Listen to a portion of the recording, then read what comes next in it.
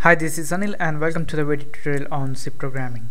So in this tutorial we're gonna see the mktime or maketime function in C. So this mktime function or maketime function is used to convert the date and time from its broken down format, which means time and date in the form of hours, minutes, seconds, and month, date, year, to the calendar time equivalent. So I'm gonna open up the time.h header file. You can see here the structure tm, which is one of the type defined by this time.h header file. So this structure tm contains the time in broken down format. So here the date and time is in the form of seconds, minutes, hour, day, month, year. So this mktime function is going to convert the time and date from this format to the calendar time equivalent, to this form, time underscore t, which is nothing but a long time. Okay, now we're gonna see the syntax of this function, and then we're gonna see how we can use this function in our program. To this mktime function, we need to pass the address of a structure, which is of type struct tm, this one, and it's gonna convert the time passed through this pointer to this calendar time. And also, if this mktime function fails to convert, then it's gonna return a value of -1. Okay, now we're gonna see how we can use this function and convert the time in broken down format to the calendar equivalent time. Okay, so first what we're gonna do is we're gonna create a pointer of type tm. So it's gonna be struct tm, and I'm gonna call it as t. And the next thing that we're gonna do is we're gonna create a variable of type time underscore t to store the return value from this mktime function. So it's gonna be time underscore t and the variable name. So I'm gonna call it as time in C for calendar format. Okay, now we need to assign values to this structure variable t, which is nothing but assigning a date and time to this variable t. So what we're gonna do is we're gonna assign the date and time. So first we're gonna assign year, date, and month. So what I'm gonna write is I'm gonna write t dot. So to assign the year, I'm gonna open up time.h. So you can see here tm underscore year should be used. I'm gonna copy that and paste it here.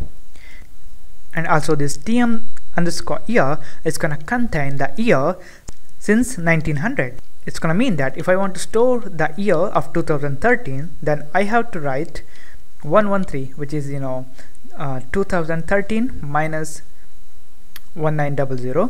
That's why what I'm gonna do is I'm gonna write equal to 2013 minus 1900. So the next thing that we're gonna do is we're gonna specify the month. So I'm gonna use t dot. To specify the month, we need to use tm underscore month. So I'm gonna copy this and paste it here.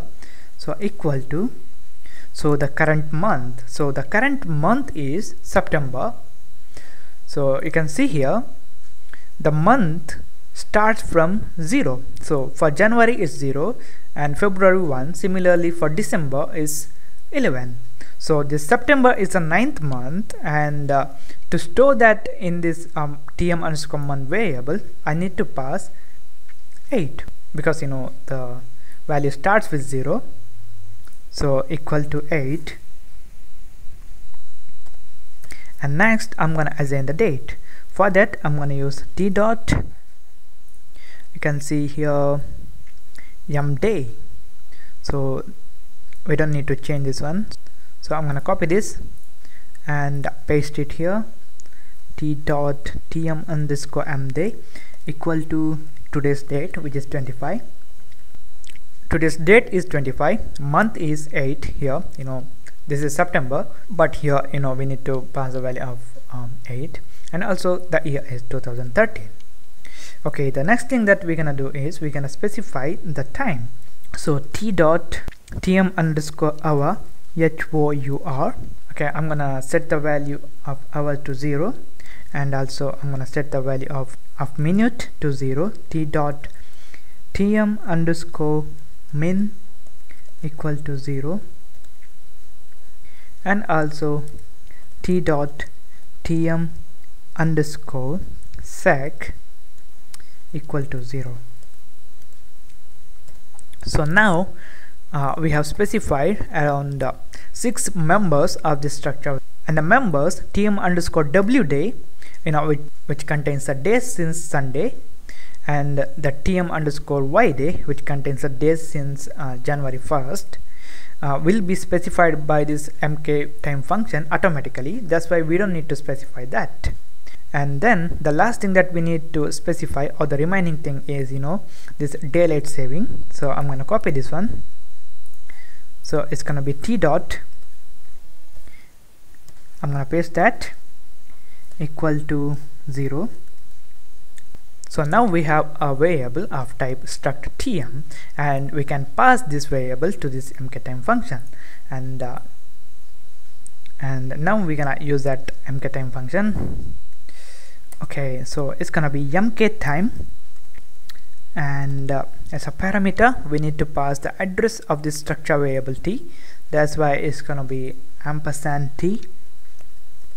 And also we're gonna store the return value from this mktime function in our variable time in calendar format.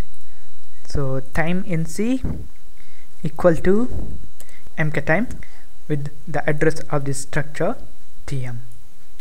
Okay, the last thing that we're gonna do is we're gonna print out the value stored in this time in C variable.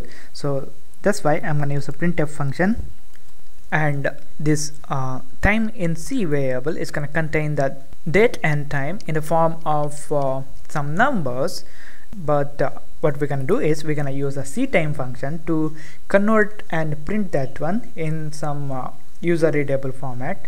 That's why I'm going to use a ctime, and we need to pass the address of this time in C. So that's why I'm going to use the ampersand here. So if you guys don't know about this ctime function, then please watch my video tutorial on it. Okay, now we are ready to run this program. I'm gonna save this one, execute, compile and run. Okay, you can see here Wednesday, today is Wednesday, September 25, and also the time we set to 0 here, and it is 2013.